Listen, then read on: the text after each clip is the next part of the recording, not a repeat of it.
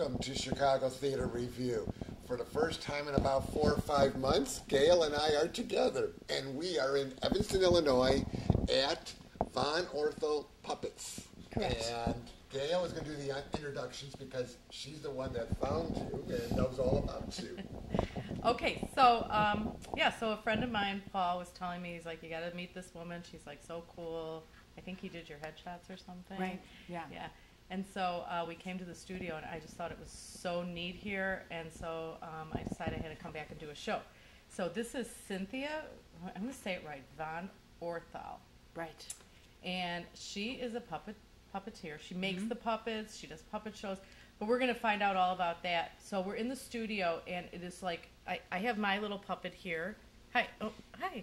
And this is Judy. Judy or Jody? We don't know, right? Judy or Jody. Judy or Jody. I'm not sure I remember.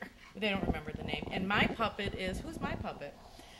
This girl is Sylvie, and she's from a show called A White Heron. A white heron. And I'm just learning how to use the. There we go. Yeah. Okay. Now, Thank you. Besides being a puppeteer, you're Yeah. an actress. Yes. You've been on stage in Chicago. So you've been on Shakespeare. You've been at a bunch of other little theaters. And then somehow you decided, being an actress, you also want to be a puppeteer. Well, yeah, it's interesting. Friends of mine were doing a puppet show years ago, and I thought, oh my gosh, they call themselves actors. That's so dumb that they're doing puppets. But I went and I fell in love with the art form. It was so beautiful. It was like watching a live Warner Brothers cartoon. And I thought instantly, I changed on a dime. I thought, this is the kind of performing I want to do. You can do so many different things, be so many different characters. And I still enjoyed theater and film and commercials and that, but this allows me to do other sides performing. You know, there's the painting, there's the sculpting, there's the directing and choreography. So it's sort of a fuller, much more, a bigger art form than just the performing. And then the piece de resistance is that you get to perform with these at the end. Well, you know, when you just mentioned, you're the complete ensemble for a theater company. So Right, exactly. You have to come up with the idea.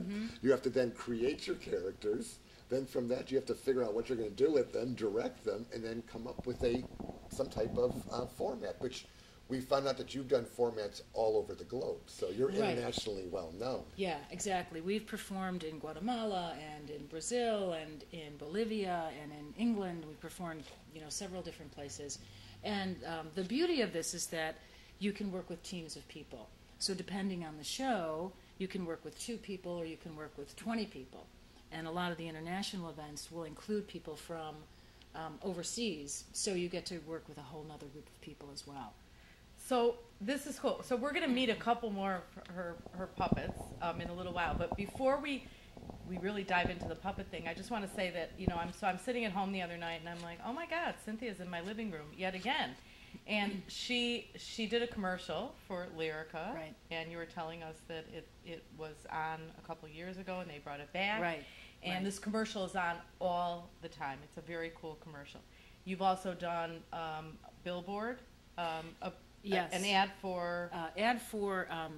people who are suffering from their house being foreclosed on. There's a government agency you can call, 1-800-HOPE, for information on how to try to save your home.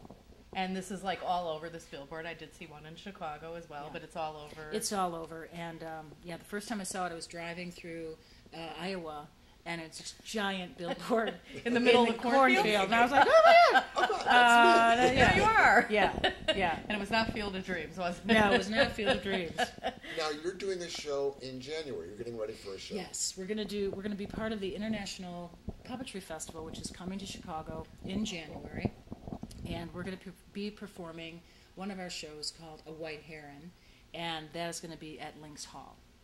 And this actually, because I did get a press release on this, this is the International Puppet Show where all these different, I'm going to say puppet people, I know that's not the correct term, puppeteers, are going to be performing at all different locations. Yes. All throughout the city. Right. And we talked about it, like Navy Pier, like Museum of Contemporary Art. Looks like a very, very cool show. And actually, we'll have some information on the website, and then I'll probably send somebody out to see it as well. So do they do this at different locations every year, this international show? Well, this is the first year it's back here. There used to be an international festival years ago, like in '02, '02. But like in 2000, there was Puppetropolis, and there were other international theater events that included puppetry. But this is the first one in many, many years that's international, and so it's very exciting. There's going to be puppeteers from all over the world, renowned, wonderful performers. That is so, if you're a puppeteer, I guess that's kind of like what you strive for, right? Sure. To be part of that? Absolutely. I mean, and to really cool. have all of these performers coming here so that, everyone will be exposed to this amazing art form from all over the world. And it really is amazing. So I want to tell you, so first of all, you make these puppets. Right, you make these. And tell me again what the term is for those puppets. These are called a bunraku puppet, which basically means a full-figure doll. So there are rods everywhere so that they can move pretty realistically. And it's as opposed to a marionette, which of course is the ones that have the strings. Which you all know from The Sound of Music. Exactly. A marionette. Yeah, and we do make all different kinds of puppets, but mostly we love this art form, the Japanese art form, and it gives us much more flexibility as far as movement. And because I work with puppeteers fairly quickly, our rehearsals will come up fairly quickly. It's easier to learn this perhaps than a marionette would, which would take a little bit more time in a rehearsal process. Because I've learned this in about 3 seconds. And you're doing fabulous. I think I'm a master puppeteer Yeah, already. we're going to call you for the international. There we go. Fest. I think I'm going to be part of a marionette has strings for every part of their body, so you have to learn all that, Yeah. and then because you actually are with the audience. So, and with a marionette, you don't see the people behind the set. Right. And with this, you actually see the people. Yeah, you see the people, and many times we will dress in black so that the puppets stand out in front of us. You can see the performers moving with them. That's kind of the beauty of that art form too. Right. Your focus, because the puppets are so much more colorful, your focus is the puppet, but you can still see the performers moving and the choreography behind it, and that's sort of another wonderful thing about the art form. There was a musical a couple years ago that came out, Avenue Q. Avenue Q was the one that actually did, instead of using marionettes, they used this form, and the person was on stage. Right. And so you got to interact with both. Right, And exactly.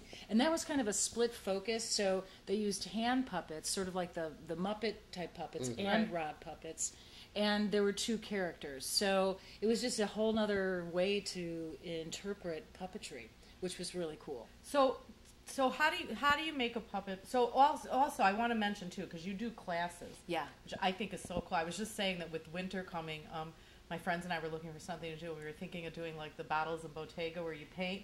But now I'm like, boy, that would be kind of cool. To Come just take and a make puppet puppets. class. So you do these 8-week sessions. Yeah, 8-week sessions. For adults. Kids, you said you go out to the schools. So I say I want to learn how to make a puppet, so I come to your class. And Right. how does this process all begin? First, sketch you something? sketch something. The first 3 hours of the course is in the evening or the afternoon, whenever the class is. You have the opportunity to sketch out your design and your head of the puppet. And if you know more about what it's going to be, you can sketch out that as well. And it doesn't have to be a perfect drawing. It's just an idea before you get to the clay.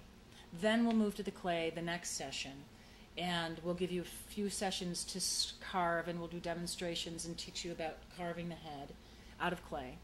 And then we move to a mache process. Once that's done, So this starts with clay. it starts with clay. Okay. As you can see, she's Yeah. got a clay model there's right one here behind- for us.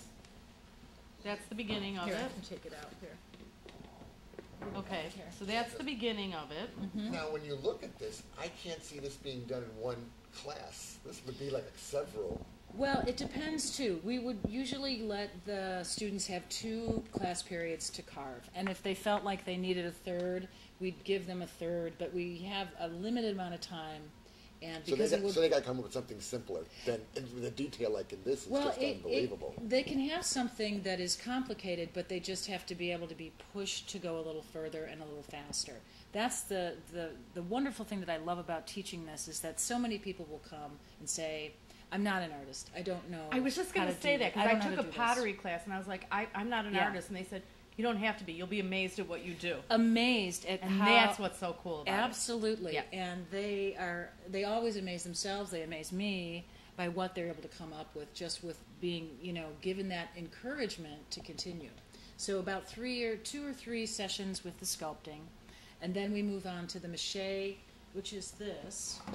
Which, by the way, she mentioned that mache is not flour And water. and water like it used to be because... Well, we don't use it because mice are attracted to it because it's food. So we will use a wood-based glue with wallpaper paste so that you keep the mice away. So it goes from the clay to the mache. To the mache, and then to the painting. And then it takes a life of its own. And then it takes a life of its own. And the clay will start to speak to you. This is where it sounds a little bit funny, but once you go from your drawing to the clay... Does that sound funny to you? They love it, but the clay will start to speak to you about what it wants to be, and it's like Michelangelo looking at the rocks, and the marble saying, I'm waiting for the marble to tell me what's inside. Now, if a person wants to take your class, how do they find out about it? Well, they can come to our website, www.vonorthopuppets.com, and they can find out about classes there.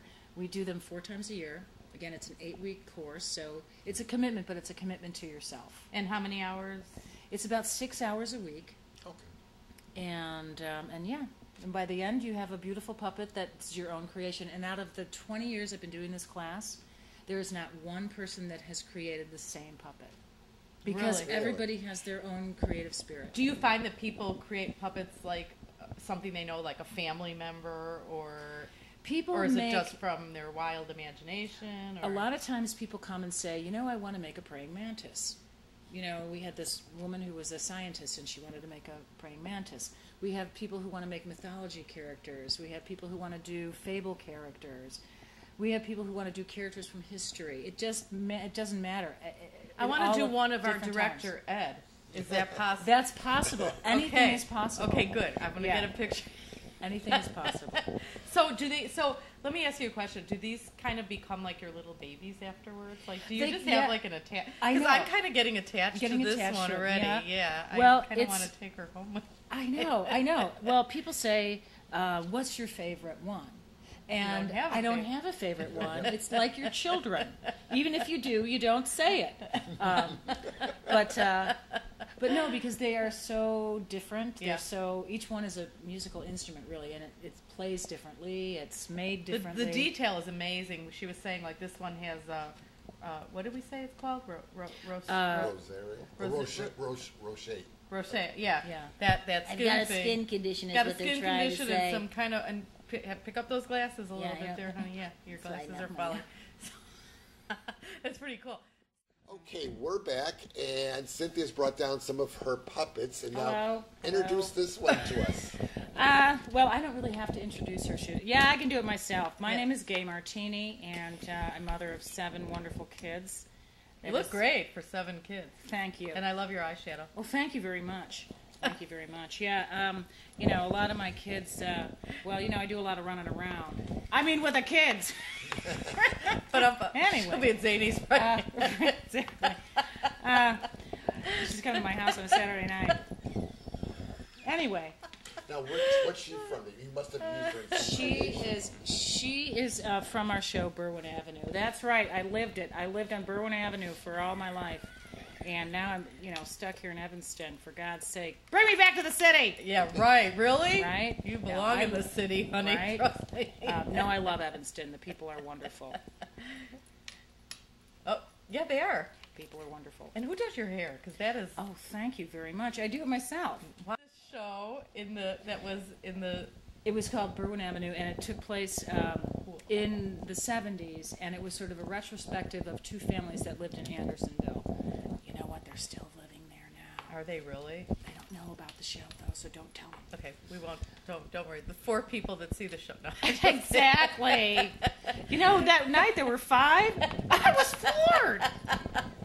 So, before we run out of time, we still have time, right? Go through This is so much our fun. classes And Okay. then, so now you also do children's classes Yes, and we adult classes. I don't Let's go to the mention- children's classes, though. Let's mention your husband really quick Okay. because he does the music for you.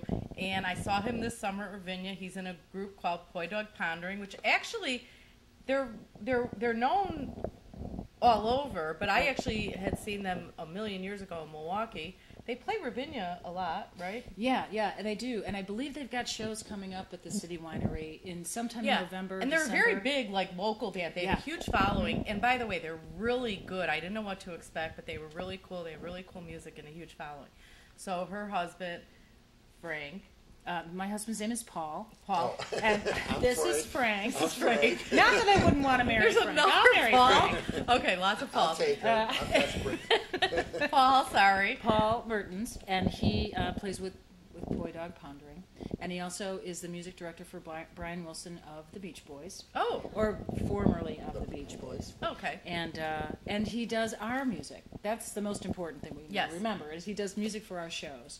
Well, what we should do is use some of his music for our show at Great, the ending. For great. This one. Fantastic. So people can get an idea of what his music sounds Yeah. like. Yeah. So we have the International Puppet Festival coming up in Do you have the January. Yeah. dates on that in January? I believe it's January 18th and 19th. It's only 2 days, Yes. That'll be on But our website too. Yeah. The festival, I think, goes for a week or 2 weeks. Oh, okay. Our shows are 2 nights. And Now, then is you there have any judging in this festival? Like they come up with a winner, or You know, I don't know. I would hope that not, because there's so I don't many think different. there is. I don't think there is. I think it's just Yeah. like a showcase thing. I think it's a showcase. There's Yeah. so many different art form. I mean, in the art form itself, there's so many different varieties of puppets that I think it'll just be wonderful for people to see just what's out there, because people always think that this art form is dying, but it actually is just, it's always there. It's just always there. it's just you don't see it as often. But then, Yeah. but if you go to enough theater, you see these little things. Yeah. And I see it more with children's theater too now. Yeah. But Yeah. one of the big theaters in Chicago is Red Moon Theater, which also did that great Chicago fire disaster over the. Right, exactly. And we've done Over the some work summer. with Redmond too. But we they're built the puppets big. for them. They're the big. They're the big thing. They do a lot of spectacles, a lot theater. of puppets. But I think they're. But I think I've seen some stuff at Shakespeare too as well with puppets. So it's kind of all over. So between the. Hi. Hello. How are you? Good. Fresh. Okay, well, watch out there. So between that and then these classes, now these classes intrigue me because again, you know, winter's coming, and if you're looking for something to do, I just say like grab a group of friends. And is yours like a wine thing too, or is it? Absolutely, we have beverages and snacks. That's the. So you can like bring your own You can bring your own. Absolutely. So You can I think get that drunk is. while making your puppet. and So- that's why it'll Exactly. look We like do this take if the you don't- carving knives away from people if Okay, they've had a but little that's too okay. much. But that is like so much fun. So Yeah. I mean, you know, God, come and take a puppet class. How cool to like make your own puppet. And then do these adults do a little show at the end with their? Yeah, we puppet? always do a experimental evening night where they get to perform, because the difference between a doll and a puppet is a puppet must perform at least one time. So at the end of the class, the final thing is an evening of performance, and we open up the doors to friends and family, and we have more beverages, and people get to do More a wine. 5 to 10 minute piece or a 3-minute. They do them piece. individually, or They do them. They can do them together if they want to. That's cool. Make Now, is puppets everything together. done in here, or do you have a bigger studio, don't you? Well, for an event like that, we will rent out a space. Oh, We okay. do all the classes here, and then we rent out a space for the performances of the students. So do you find when you're doing these classes, is it people that come like individually, or is it like groups of like friends? That, I or have. is it all different? It's all different walks of life. We've had people in their 80s. We've had kids at 16. We've had and everything in between, from scientists, doctors, artists, people who are, their kids are gone and now they're empty nesters, and they're like, I've always wanted to do an art form. And then we have people who say, I just want to challenge myself because Exactly. Yeah. I'm not an artist. And they are absolutely amazed by how wonderful their stuff turns out at the end of the workshop. And again, you only do this 4 times a year. 4 times a year. Yeah. And for 8-week classes. But you know what? This is something really people should sign up for. I think, Frank, I think we're going to do this. You right? guys, you have to come. We do some stuff here. Most of the kids' stuff, we go to the schools. We go to the libraries. We go to the schools. Occasionally, if there's a school in the area, they'll come to the studio. On weekends, we used to, when we lived in Ravenswood, where there was more people walking around, right from the L, you know, from the metro and stuff, we'd have the roll door open so that families could come in if they were just walking by and say, hey, would you like to make some puppets? Come on in. But normally we'll go to the schools. They'll hire us to do workshops. Very cool. And what's great about That's the first thing they cut. Exactly. You have to cut the budget, you cut music Yeah. and art. It's like the two major things. Right. So they have, you know, the PTAs and the parents that they pool in funds or they do fundraising so that they can bring in the music or the art or whatever.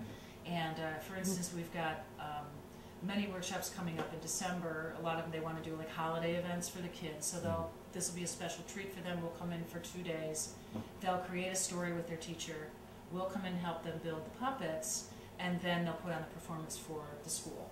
That is So- like seeing something that you did, and then the finished product is very. Now, start to finish, how long does it take to create a puppet then? Again, it depends on which one. Something I like know, because this. some of these are so intricate, I can see it taking forever. Yeah. Well, these kind of puppets that you see here, they probably take about a month to create, because part of it is that the sculpting process can go quickly. Maybe in a couple days you've got the head finished, 2 or 3 days. But then there's the macheting process. We do 5 layers of a really thick and heavy wood glue and wallpaper paste. And it's good to not use flour and water like we did as a kid, Yeah. only because mice are attracted to that, because it's food. So we do... Really? Yeah, we do wood glue and wallpaper Ooh. paste. And you don't want to find a head with little holes in it. Exactly. So... Wow. Also knows with fabric shops too, price of fabrics has gotten expensive. Yeah, yeah. People used to buy fabric because Yeah. they would make clothes because they couldn't afford to buy regular. Well, now Right. at the price of fabric, you can't Yeah. afford to make the Yeah. outfits sometimes. And I'm very fortunate that because I've been doing this for so long, that people know that I need fabric. So I'll often get a call from people say, hey, I've got this whole extra fabric. We made this so-and-so and this and that, and we don't need it anymore. I'm like, I'll take it, you know, because you just never know. When we moved here for workshops for kids, we'll bring in scraps of fabric. For my students here, the adult students, everything's included in the price. So they can bring in stuff if they would like to, but they can also go through all the bins here and pick. I'm just thinking how much fun that would be to take a puppet class. Now, It's so much How fun. long It is the would be so class? cool. How many weeks is the class? It's 8 weeks. 8 weeks. 8 weeks, and it's 3 hours, like on a Tuesday, say it's 3 hours on a Tuesday and a Thursday, or depending on the needs of the class, it's a Tuesday or a Saturday, you know, from 10 to 1.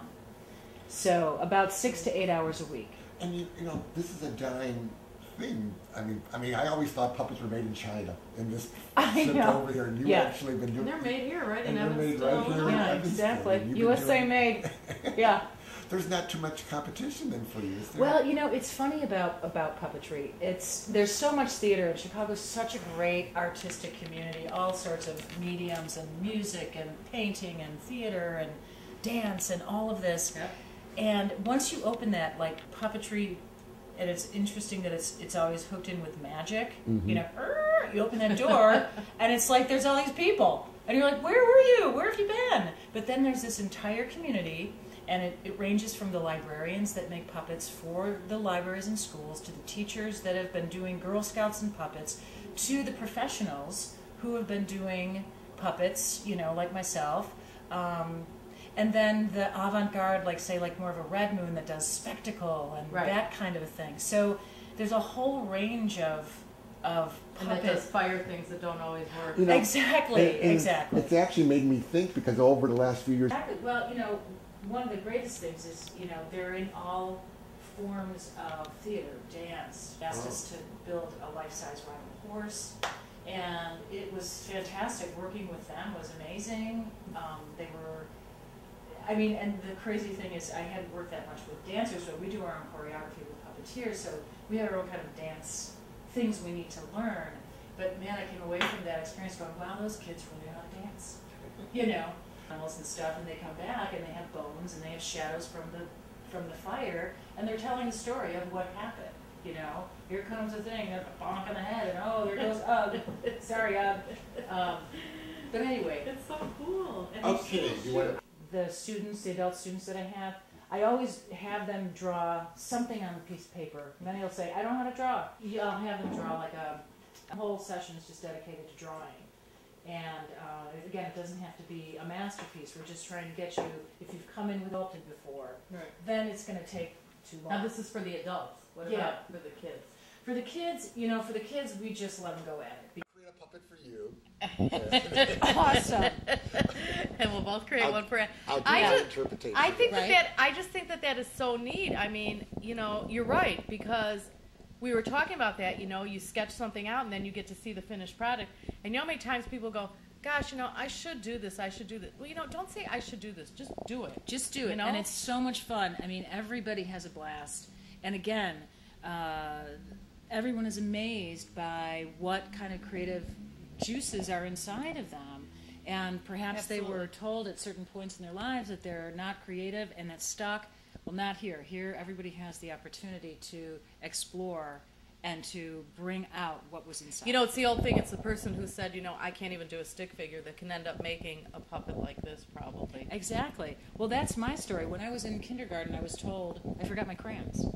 And this is the crazy Andersonville I grew up in. I forgot my crayons. I was put in the corner in kindergarten or first grade.